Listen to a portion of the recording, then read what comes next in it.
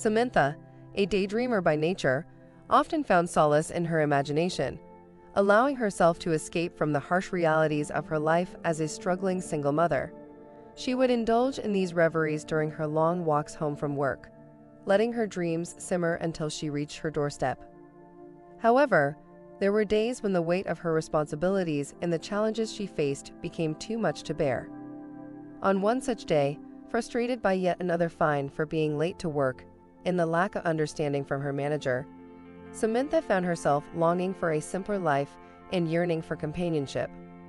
Lost in her thoughts about finding love and stability, Samantha was abruptly brought back to reality by the blinding headlights of an oncoming car and a forceful push from behind.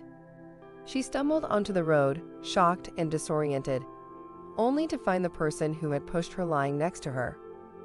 As she tried to gather her wits, Samantha realized that the person who had pushed her was a young man, disheveled and clearly distressed. She could see the fear and panic in his eyes as he apologized profusely, explaining that he had been running from someone and had not seen her in front of him. Despite the shock and confusion of the moment, Samantha's maternal instincts kicked in. She reassured the young man, helping him to his feet and checking if he was injured. Once she was sure he was okay, Samantha called for help and waited with him until the ambulance arrived. As she sat on the sidewalk, comforting the young man, Samantha couldn't help but reflect on the fragility of life and the unexpected turns it could take. In that moment, she felt a sense of gratitude for her own life and the resilience she had developed over the years. And as she watched the ambulance drive away, Samantha knew that no matter what challenges came her way, she would always find the strength to face them head-on. One moment, Samantha had been ready to confront the man who had pushed her, but the next, she realized he had actually saved her from being hit by a car. Grateful, she accepted his outstretched hand and stood up, taking a closer look at him for the first time. She saw a man in tattered clothes, covered in dirt and grime, but there was something about his demeanor that intrigued her. Despite his rough appearance, he had a certain charm and a hint of humor in his eyes. "Thank you for saving me," Samantha said sincerely. The man grinned. "Well, I don't usually go around saving people, but I guess today was an exception." Samantha chuckled. "You're quite the character, aren't you?" "You have to be when life throws you curveballs," he replied with a shrug. "Speaking of which, I woke up one day with no memory of who I am or where I came from." Samantha was taken aback. "You're serious?" "Dead serious," he said. "All I know is that I was in an accident, lost all my documents, and ended up on the streets. This scar on my head is the only clue I have about my past." As they continued their walk, the man shared more of his story with Samantha.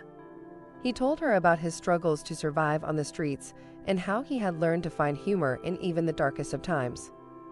They reached a crossing just a few minutes away from Samantha's home, and she realized she didn't want their conversation to end.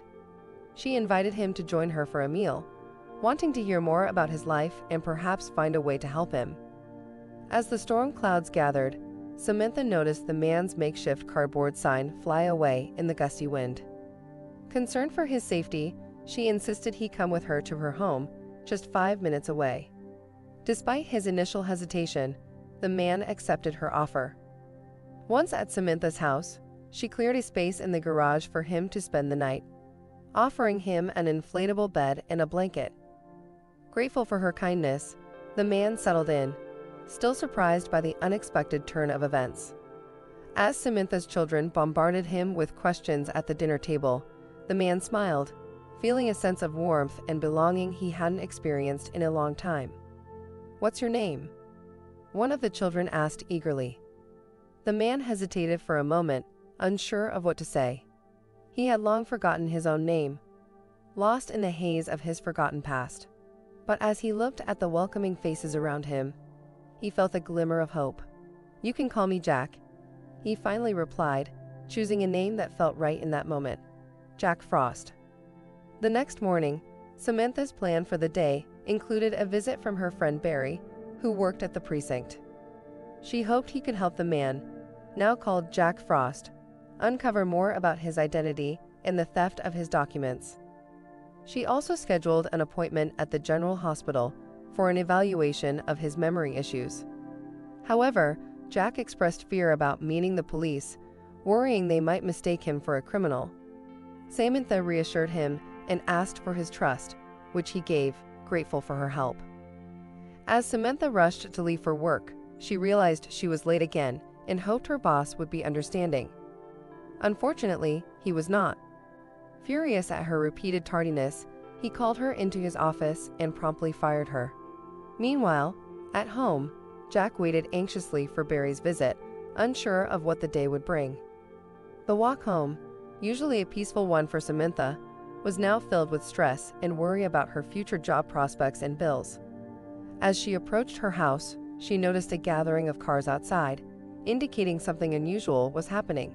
Inside, she found a group of people in suits talking to the homeless man, who she now knew as Mr. Stark, the owner of Stark Hotels. He had been missing for 5 days, and everyone had started to doubt if he would ever be found. Mr. Stark confirmed his identity, and Samantha's boss apologized for firing her earlier in the day, acknowledging her incredible act of kindness in helping Mr. Stark. He reinstated her job and hinted at a possible raise.